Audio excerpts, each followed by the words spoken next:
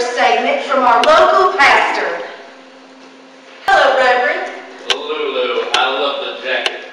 Thank you. Folks, we got something special going on tonight.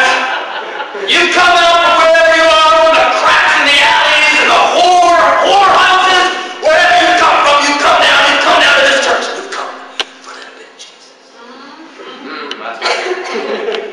You come for a special little something tonight, because you heard, I came all the way down from Fairbanks, Alaska, where I was preaching to the Inuits about Jesus and the Word of God.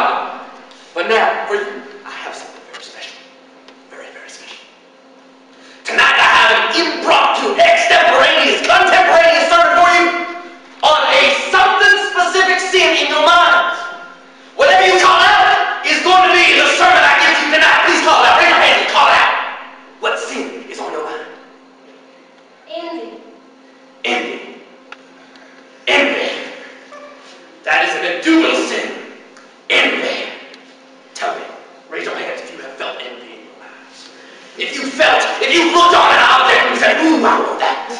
I want that inside of me. I want that on me. I want that on my family. I want that on my friends. I want that especially on me. I want to be associated with that. I want it means I envy it. And that is a sin according to God. Don't you know? Can I get a hallelujah? Can I get an amen? Can I get a glory to God? The good thing is, if you have experienced envy, you can be saved if you accept Jesus Christ, our Lord and Savior, into your hearts, your souls, your minds, and your prayers. If you just pray to Jesus, if you pray to God, you will be rescued from all your sin, and you will be saved and redeemed, and you will trickle on up to heaven upon that day. You know what? I have been very, very envious. Yes, that's right. Your Reverend, the Reverend Raymond Nader, the Reverend Nader has felt envy inside. He's felt horrible envy. Stuff that seems almost unpardonable. I talked to God about it last night. Last night before I went to bed. I sat down at my kitchen table and I saw God walk into my living room. I saw God walk into my kitchen table. I saw him get a sand up. I saw him pour it out, get out, sit down. We had a tete-a-tete here on the kitchen table about envy. And he gave me the word. He put that inside me. He put it in my memory banks, and I'm spitting out tonight. He told me this. If you envy, there's no chance. But if you stop envying, if you accept him, you can. I'm going to tell you a story about my envy. My envy was deep. It was in there. Where it took place, where it grabbed me as the most unlikely place, the most unholy place. I was in Paris at a fashion show.